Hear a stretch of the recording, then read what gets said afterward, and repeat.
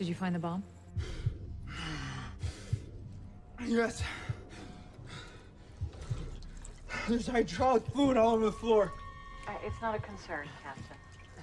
What is... Tell me about the bomb. Where's that man? I saw a guy with a crutch on the monitor. He looks like he's in charge. I want to talk to him. That's irrelevant, Captain. I want to talk to your commanding officer! You can talk to him upon completion of your mission. My mission is in Afghanistan, where my unit is. I flew 2 goddamn sorties yesterday. You've been with us for 2 months. Did you ID the bomber? No. Where's my unit? And under whose jurisdiction is this simulation? Captain, this is not a simulation. Lives are depending on you. What lives? What do you remember about the bomb? Tell me about the detonator. No, what lives? What are you talking about?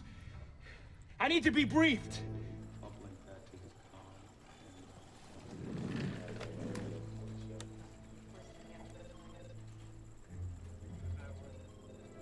Sir, I need to give him something.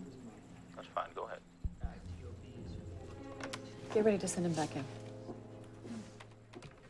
So wait, Justin is trying to do all the profiles right now. At 7:48 this morning, Central Standard Time, a bomb exploded on a commuter train outside of Chicago, killing everyone on board. And that's the train that you've been on. No, I'm right here. You're talking to me right now. A man named Sean Fentress was on that train. He, for all intents and purposes, is now you. Every second spent explaining things puts more innocent civilians at risk. This makes no sense. The train explosion was the first attack of a series. There are going to be more. Now, did you find the bomb? In the restroom. Ventilation panel above the sink. Cell phone detonator. Are we done?